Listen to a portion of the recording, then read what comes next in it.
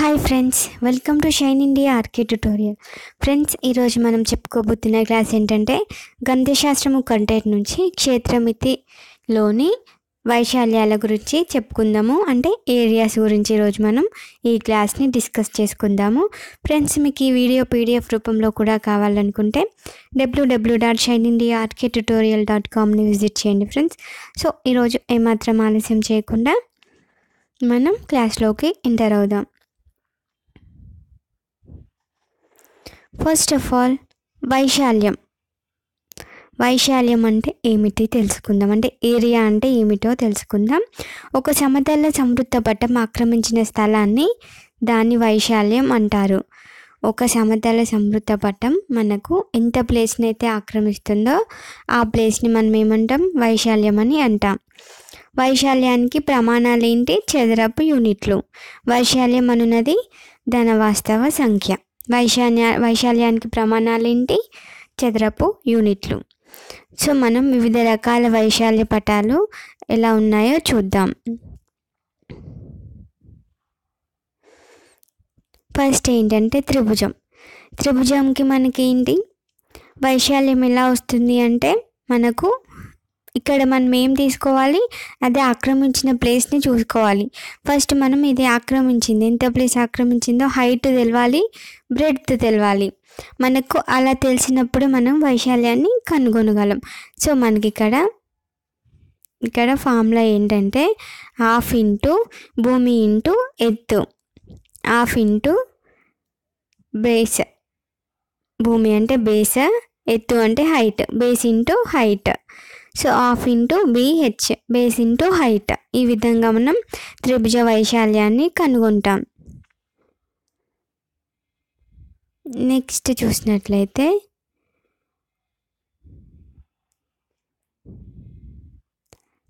సమబాహు త్రిభుజం అంటే ఈక్విలేటరల్ ట్రయాంగిల్కి మనం వైశాల్యం ఎలా ఉంటుందో చూద్దాం. అంటే ఈక్విలేటరల్ ట్రయాంగిల్కి ఏంటి? యాంగిల్స్ అన్నీ equal and sides also equal. So అప్పుడు మనకు హైట్ ఏమవుతుందంటే √3/2a అవుతుంది.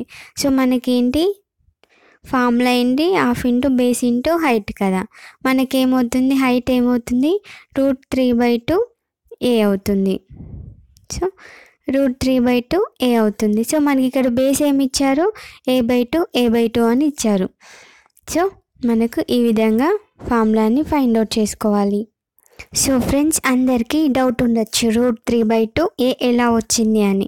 మనం ఫస్ట్ ఈ ఈక్విలేటరల్ ట్రయాంగిల్ని మనం ఒక అడ్జసెంట్ లైన్ వేసుకుందాం. అంటే ఇక్కడ B నుంచి Dకి ఒక లైన్ వేసుకున్నాం. సో మనకి ఇటు హాఫ్ ట్రయాంగిల్ అయింది, ఇటు హాఫ్ ట్రయాంగిల్ అయింది. సో ఈ ట్రయాంగిల్ చూడడానికి ఏముంది?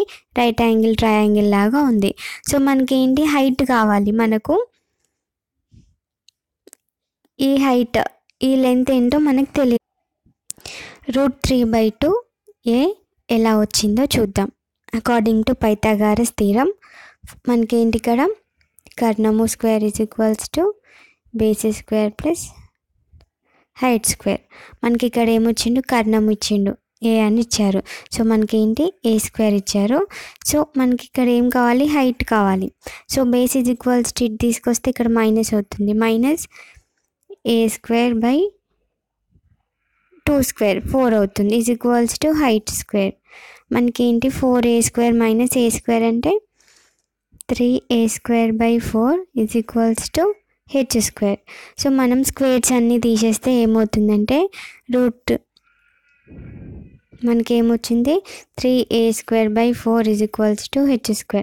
సో మనకు హైట్ రావాలంటే స్క్వేర్ క్యాన్సిల్ అయిపోతే ఏమొస్తుంది? √3/2a వస్తుంది. సో ఇలా మనం హైట్ని ఫైండ్ అవుట్ చేసుకోవాలి. సో హైట్ ఎలా వచ్చింది మనకి? సో ఇప్పుడు ఏంటి? మనకి ఇక్కడ a/2 అని ఇచ్చాడు. అంటే ఈ లెంత్ మొత్తం a అవుతుంది. సో మనకు ట్రయాంగిల్ ఏరియా ఏంటి? ½ into base into h. So base ప్లేస్లో మనకి ఏముంది? a ఉంది ఇంటూ. సో మనకి హైట్ 3/2 ఏ వచ్చింది. సో మనకు త్రిభుజ వైశాల్యం equals half into base into height కదండి. బేస్ ప్లేస్లో ఏ ఉంది. సో హాఫ్ ఇంటూ ఏ ఇంటూ √3/2 ఏ.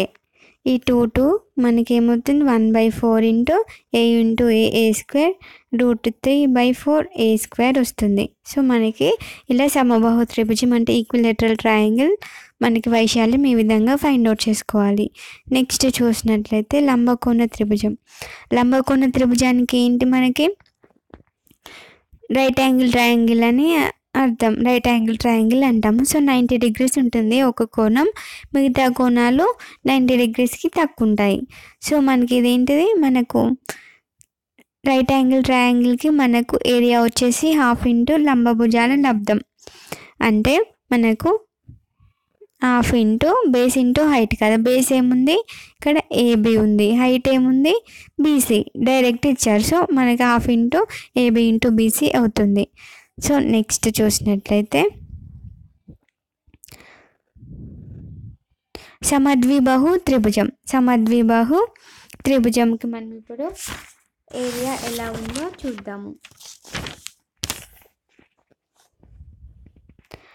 సో మనకి వచ్చేసి సమద్విబాహు త్రిభుజం ఐసోసెలస్ ట్రయాంగిల్ అంటాం. అంటే 2 యాంగిల్స్ ఈక్వల్ ఉంటాయి, ఒక యాంగిల్ డిఫరెంట్ ఉంటుంది. సో మనకు దానికి ఏరియా వచ్చేసి half into base B into height. So మనకి ఇక్కడ ఈ హైట్ ఎలా వచ్చిందో మనం ఇప్పుడు తెలుసుకుందాం. సో మనకి ఎలా వచ్చిందంటే మనం ఇక్కడ ఇలా చేసుకున్నాం. ఈక్విలేటరల్ ట్రయాంగిల్లో ఎందుకు అన్ని ఈక్వల్ తీసుకున్నామంటే మనకేంటి సైడ్స్ అన్నీ ఈక్వల్ కాబట్టి ఏ అని తీసుకున్నాము. సో మనకి ఇక్కడ 2 సైడ్స్ ఈక్వల్ ఉంటాయి, ఒక సైడ్ డిఫరెంట్ ఉంటుంది. సో మనం ఇక్కడ ఒక కర్ణం వేసినట్లయితే ఏమవుతుంది ఇక్కడ b/2 అవుతుంది బేస్. సో మనకేంటి పైథాగరస్ సిద్ధం కర్ణం square equals to base square into height square కదండి. మనకు హైట్ కావాలి. సో కర్ణం స్క్వేర్ ఎంత ఉంది మనకి ఏ స్క్వేర్ ఉంది. ఏ స్క్వేర్ బేస్ ఇటు వస్తే మైనస్ బేస్ ఏముంది b²/4 ఉంది. సో మనకి ఇప్పుడు ఏమవుతుందంటే 4a² - b²/4 అవుతుంది. ఏమవుతుంది 4a² - b²/4 అవుతుంది. సో మనకి కర్ణము స్క్వేర్ ఇంత వచ్చింది.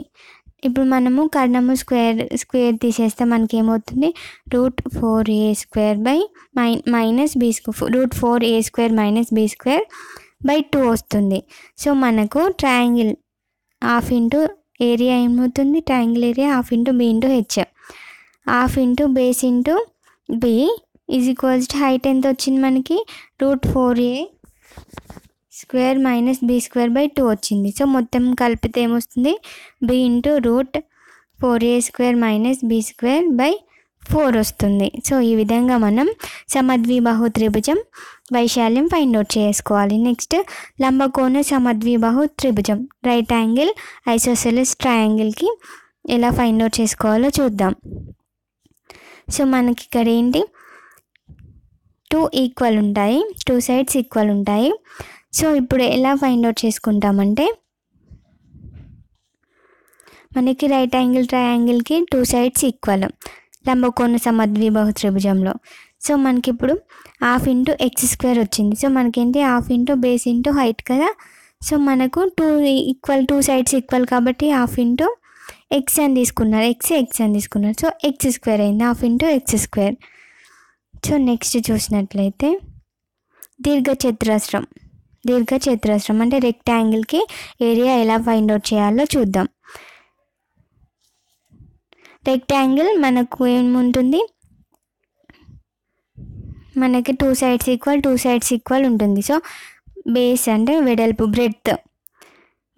బ్రెడ్త్ తీసుకున్నాం, పొడవు లెంత్ అని తీసుకున్నాం. సో మనకి ఏమవుతుంది బ్రెడ్త్ ఇంటూ లెంత్, మనకి ఏరియా ఏమవుతుంది లెంత్ ఇంటూ బ్రెడ్త్ వస్తుంది, పొడవు ఇంటూ వెడల్పు.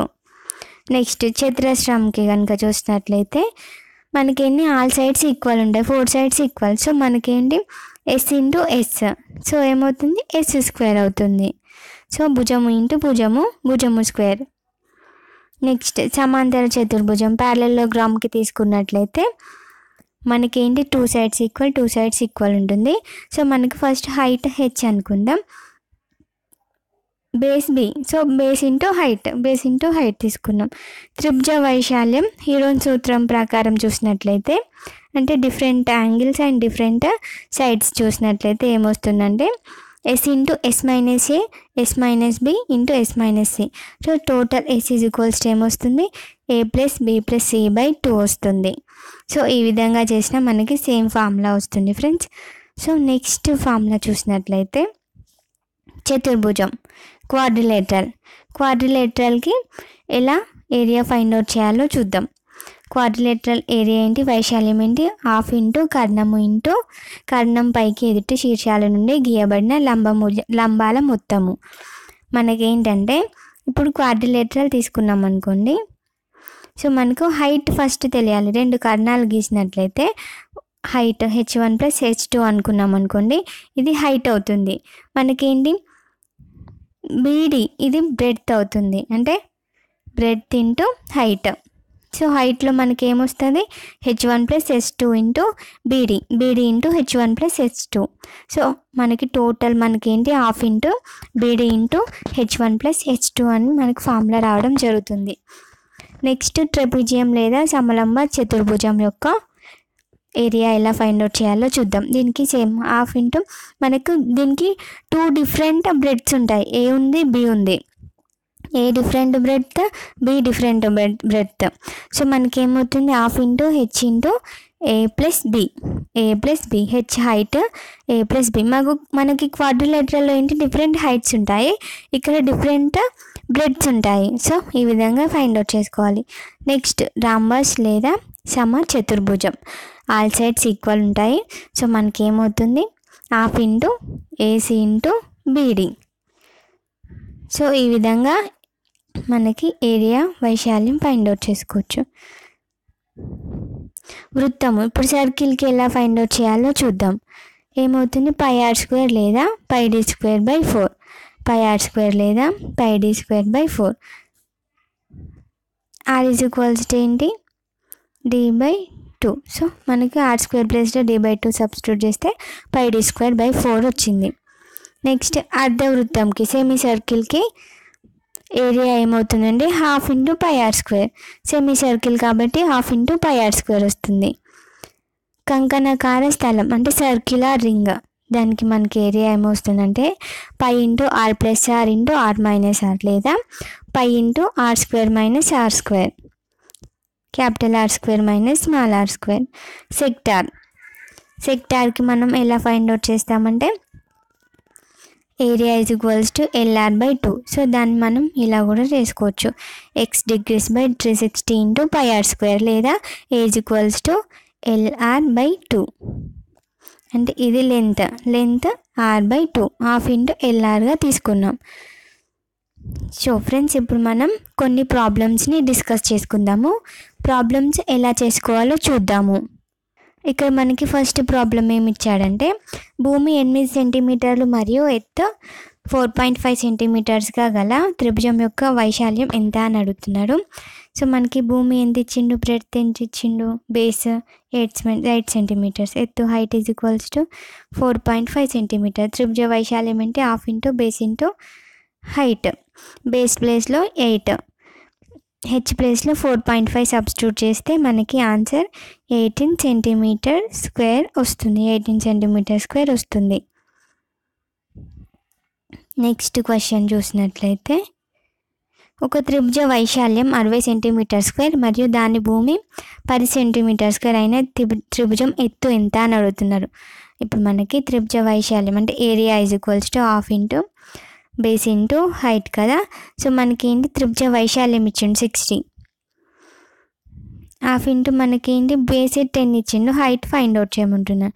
2 5s 5 1s 5 2s. మనకి హైట్ వచ్చేసి ఎంత వచ్చింది H is equals to 12 centimetres వచ్చింది.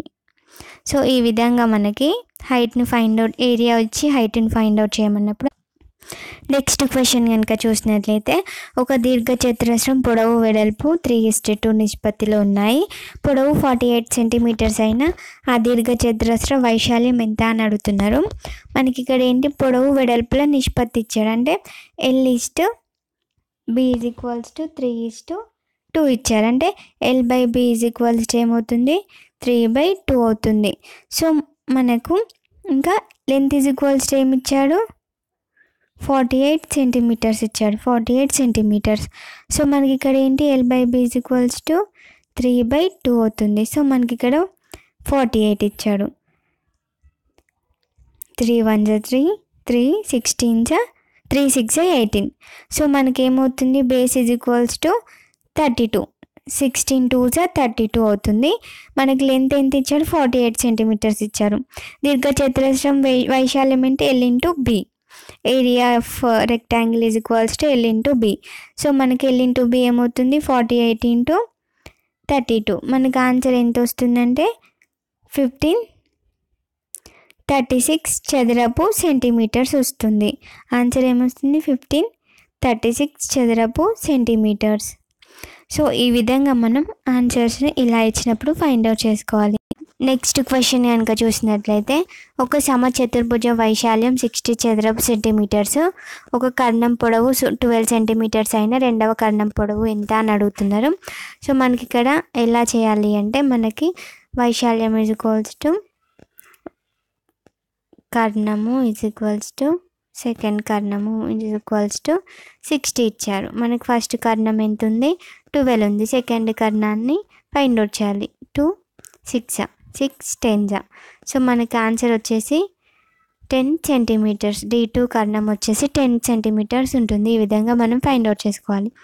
నెక్స్ట్ చూసినట్లయితే ఒక వృత్త వ్యాసార్థం 3.5 సెంటీమీటర్స్ అయినా దాని వైశాల్యం ఎంత. సో వ్యాసార్థం ఇచ్చారు 3.5 సెంటీమీటర్స్. సో మనం దీన్ని 3/5/10గా వేసుకోవచ్చు. సో మనకి ఏమొస్తుంది, 5 7 5 2 R ఏమొస్తుంది, 7/2 వస్తుంది.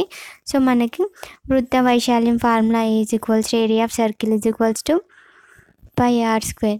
π అంటే 22/7 × r అంటే 7² /2². సో మనం దీన్ని కనుక సింప్లిఫై చేస్తే ఏమొస్తుంది, 2 11. సో మనకు ఏమొస్తుందంటే 77/2 వస్తుంది. దీన్ని మనం డివైడ్ చేస్తే మనకి ఏమొస్తుంది, 38/5 సెంటీమీటర్ స్క్వేర్ వస్తుంది. ఈ విధంగా మనం వైశాల్యాలను ఫైండ్ అవుట్ చేసుకోవాలి. సో ఫ్రెండ్స్, ఇంతటితో ఈ క్లాస్ని ముగిస్తున్నాను. నెక్స్ట్ క్లాస్లో మరిన్ని ప్రాబ్లమ్స్ గురించి డిస్కస్ చేసుకుందాము. Thank you friends.